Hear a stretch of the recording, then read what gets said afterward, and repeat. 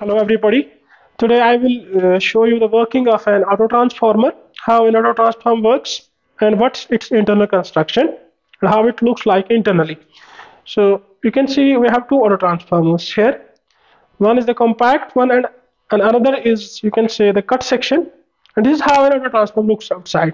You are giving input to the autotransformer via this lead and you are getting output by turning this knob in a particular direction, anti-clockwise or clockwise, depending upon your requirement, and you are getting the output at these terminals. But how it internally looks like, you can see this is the cut section.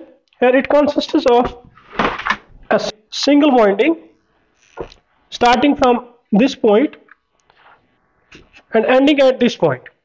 But you can see, I will show you the wiring diagram reflected at this board. This actually represents the number of turns, and the point A and point C is that point at which we are feeding the input. You can see a wire from the input goes to point C and it goes to point A where you are feeding the input, and simultaneously these are connected across this winding, this single winding at this point and at this point.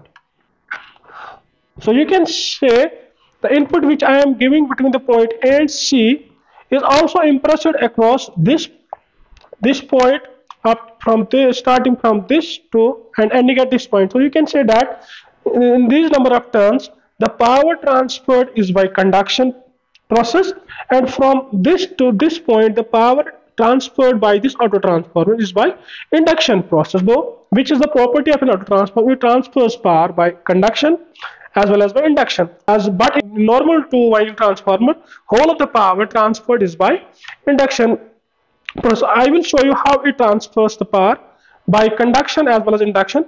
As I will turn on the input, you can check, as I have already mentioned, the input voltage is fed between the point A and point C. You can check the voltage which I am giving to this autotransformer is almost 190 volts, right? After I have the point E, which is actually this variable point. When I am turning the slider, accordingly the output voltage will change, which we will monitor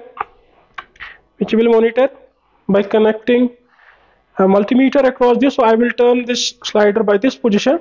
You can see when this point will reach, when the slider will reach up to this point, which is the point where the whole of the power is transferred by conduction purpose. You can see up to this point the input voltage and output voltage, they both will be same. You can see it must show 190 volts, right? Exactly.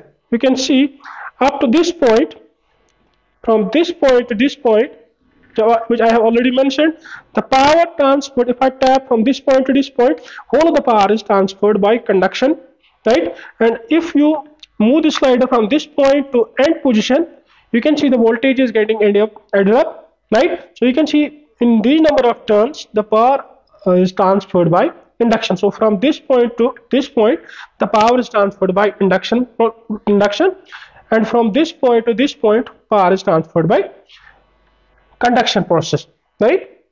And you can see the output voltage is 210 as the voltage gets added up by conduction. This induction voltage and conduction voltage gets added up, and the output voltage is maximum is 110 volts available. And one more point I want to share with you. Actually, you can see here in the slider. Here you can see there I have inserted a wire. Actually, there in normal autotransformer we have a brush which is inserted in this strip, right? And in this autotransformer the brush has got damaged because brush has a normal, it is wear and tear. Because of wear and tear, the brush gets damaged, and in the same this autotransformer the brush was damaged, and I have replaced the brush by this wire to make the contact that brush with this winding to get output voltage. So normally the autotransformers usually you can see stop working, and in most of the cases, usually 90% of the cases, this actually happens. The brush gets damaged and autotransformer denying to give the output voltage. So if your autotransformer is not working, you can check this. You can check that brush. If that brush is okay, then the fault may be at any other point, but most of the cases the fault is where the brush gets damaged. So thank you.